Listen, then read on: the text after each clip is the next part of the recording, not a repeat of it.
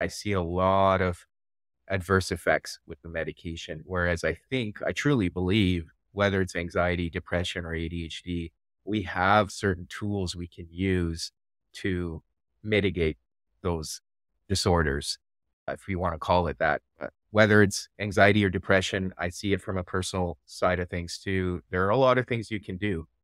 I know meditation is one form of way of dealing with it, but I think there's a spiritual aspect to it. I want to bring that back in here, that you can deal with anxiety or depression, right? A lot of the times the anxiety is related to some fear of the future.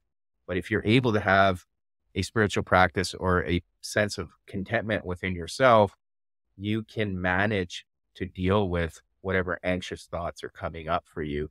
And similarly with depression, where if you're able to find some meaning or purpose in your life, then you're able to combat those depressive thoughts or the feelings you might be experiencing.